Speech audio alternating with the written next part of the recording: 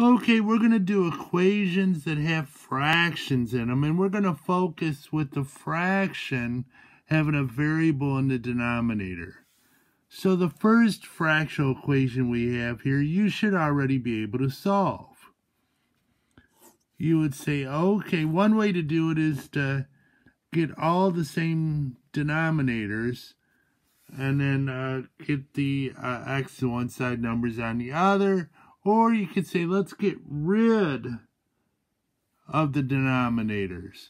So you could find the LCD, which is 12, and multiply everything by 12. So you go 4 goes into 12 3 times, distribute the 3. 6 goes into 12 twice, distribute the 2. 3 goes into 12 4 times, distribute the 4. So I'd have 5x, the 6's drop out.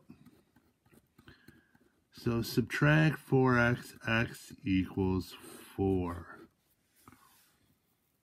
Now, if there's a variable in the denominator, you have to worry about the undefined. So either you're going to state the domain or you're going to state the undefined, depending on what the teacher's asking for. Let's do the undefined. So the undefined would be 0. So I could not have 0 be an answer for this problem, because if you had 0 in the denominator, it caused this to be 0. But I'm going to multiply everything by 2x. So this would be x cancels, 2 times 1, minus 2x cancels, that's 1, equals 6x. So 1 equals 6x, x equals 1/6. And that's okay to have it as an answer because it's not the undefined, which is 0. So the next one. Now you might want to factor the problem. Now the undefined is going to be plus or minus 3, or you could say the domain is all reals except plus or minus 3. And the LCD is x minus 3, x plus 3. So the x minus 3's would cancel. You'd have 1 times x plus 3. All of it cancels, so you just have 2. X plus 3 cancels, so you'd have 5x minus 15. So subtract the x, this is 4x, 5x minus 1x. Add 15, this would be 20, so x would equal 5. And again, that number's okay because it's not part of the undefined, which is plus or minus 3. So we have done this before. So let's look at this one. The undefined would be 0 or negative 1. So I'm going to multiply everything by x, x plus 1.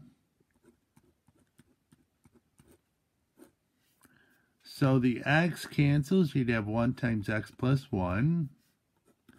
The x plus 1's cancel, so it'd be x times 4.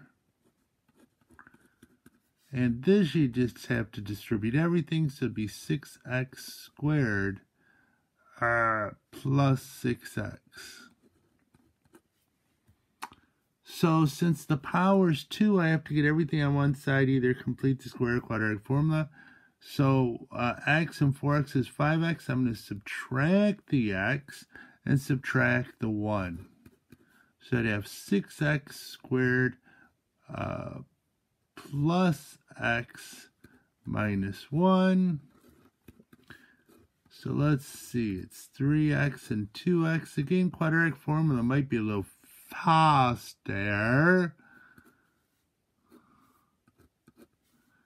So it'd be 1/3 or negative 1/2. Woohoo! And again, okay to use because it's not part of my undefined. So we're going to try something a little different. I have 2 more problems I want you to do, but I'm going to put that on a separate video, part 2, to make sure I have enough time. So have a good day.